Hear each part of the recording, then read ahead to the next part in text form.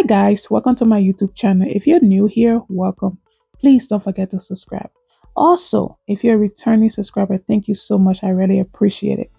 Today we're going to be making some potato grains and palm oil. That's me. I wash my meat really good and then I'm going to season it and steam it for 15 minutes.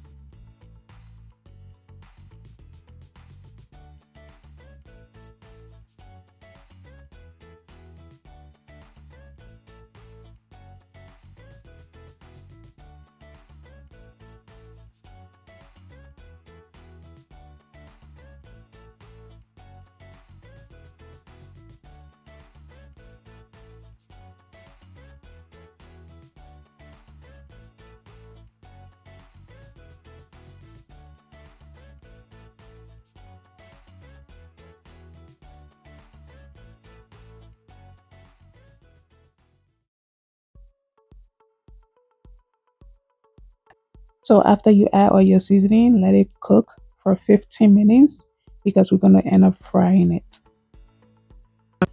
Baby girl kept crying, so I had to go old school on her and she fell asleep right away. Leave a comment, right? How do you put your baby to sleep when you have so much work to do? That's me frying the chicken. Look how crispy that look. And I only fried it for 10 minutes. That was it.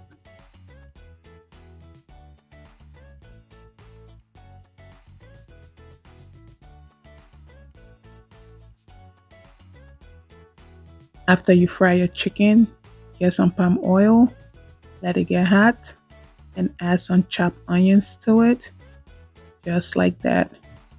And then I added my potato grains. Just let it cook for 20 minutes. So I get all my African food from Minnesota. So I got this potato grain from there. What I did, I wash it really good. I steam it, and then I put it in the Ziploc bag and put it in the freezer. That's why it have that color, because I already cooked it halfway through. Now I'm just gonna add my chicken broth from the meat that I steamed, and then I had some pepper. I didn't use too much pepper because my daughter was gonna eat this food, so I didn't add too much pepper to it. And then I just added some seasoning to it, just like that. And then let it cook for another 15 minutes. That's crayfish or crayfish, whatever my Nigerian family called it.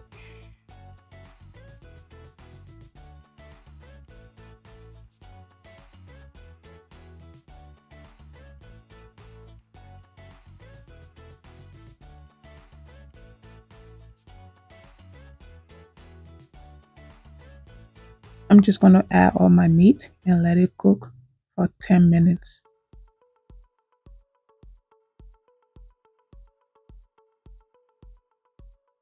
Look how beautiful that looks. And let me just tell you, not because I'm cooking it, everybody in the family love it. We are done. Thank you so much for watching. Please don't forget to subscribe, like this video, share it, hit that notification button for more. Bye.